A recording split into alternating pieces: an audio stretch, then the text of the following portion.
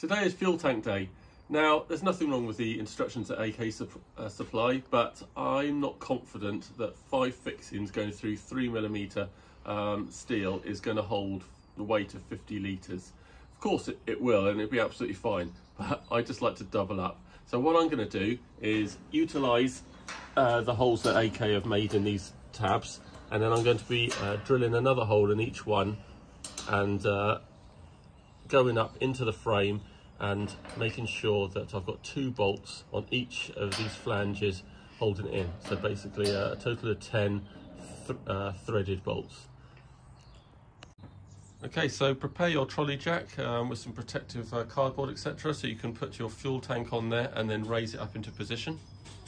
So I've just used some plastic spacers there to make sure it's absolutely central and square.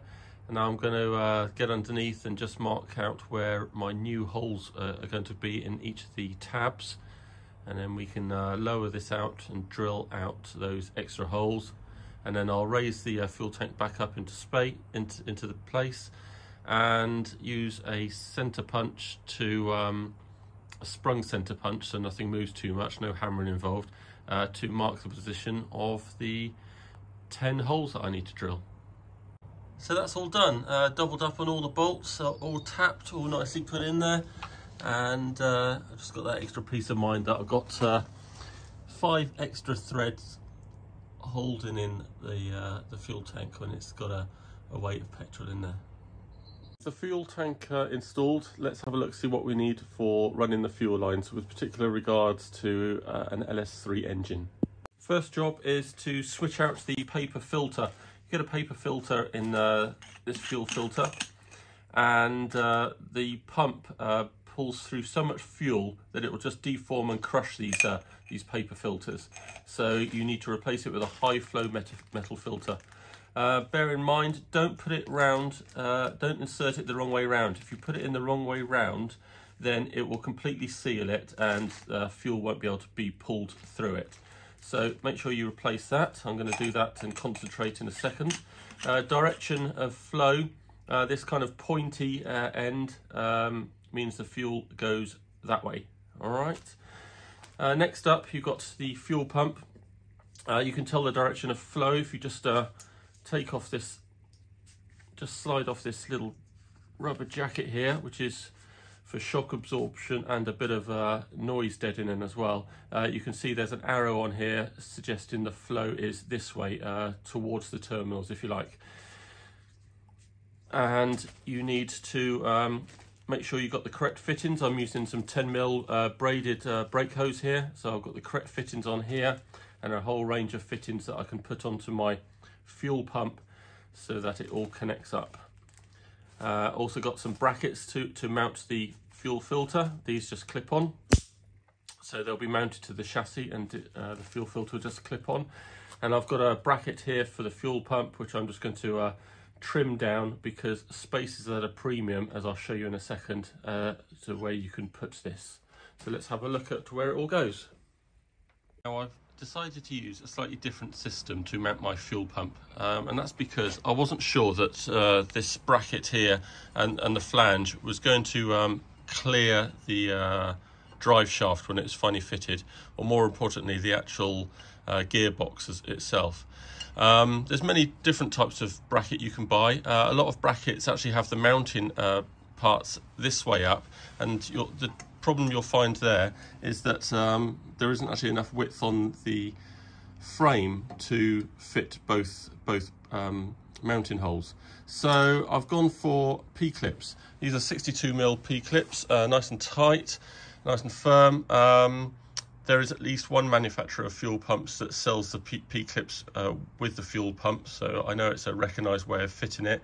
I just tapped some holes here, and I think that's a much better solution. There's very minimal jutting out here for where the gearbox is going to go, and you can obviously adjust it at a later date if you need to. You could drill some more holes higher or lower down, and hopefully you'll have the space there to fit everything. Just to give you a bit of a guide, I guess the The shaft is about this thick. It's going to come out from the diff here. It actually comes up in a slightly raised angle and should well clear the fuel pump here. The knuckle is slightly thicker, but I think the knuckle actually finishes about here, so it's going to be well clear of the fuel pump.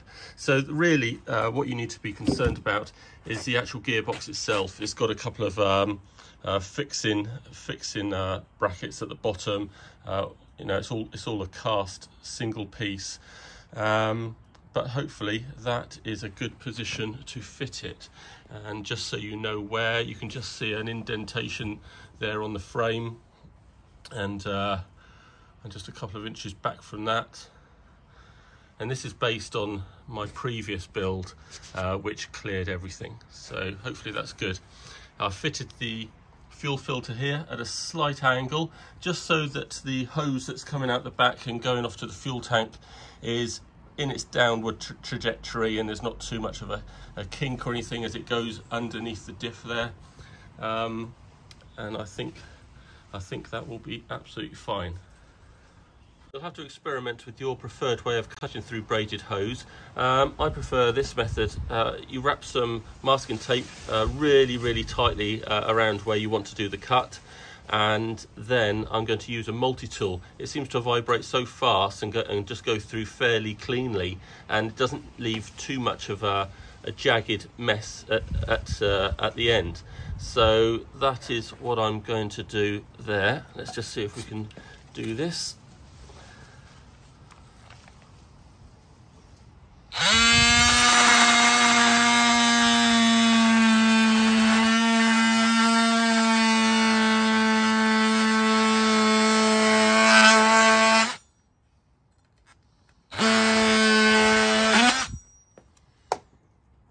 Okay, and there is the end of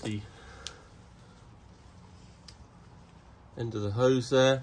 It's pretty good actually. By the time you got a hose finisher on there, I think that is it's not snagged or pulled too much like a hacksaw might, and I think that is a pretty good solution. I could have just done a couple more wraps there actually of masking tape just to make sure it didn't all come off, but this is the end I want, so that will do me just fine. And there we go, with the masking tape removed, these ends are absolutely perfect. You can see it hasn't snagged too much or started undoing the braiding too far, and I think that's a good solution. And the other benefit of a multi-tool is because there isn't a lot of movement in the actual tool that you're holding, you can actually do it in situ with the engine in the engine bay, where you just got to shorten a pipe to the fixings, etc. You can just get your multi-tool in there and make a nice clean cut. Remember, do it the masking tape as tight as possible. Okay, so the fuel pipes are in. Let me show you the run that I've taken and how I fixed them. First of all, the connections to the fuel tank. They're quite long sprouts coming out of the fuel tank, so I've doubled up on the clips there, and then the pipes go underneath the diff on a Gen 2 model.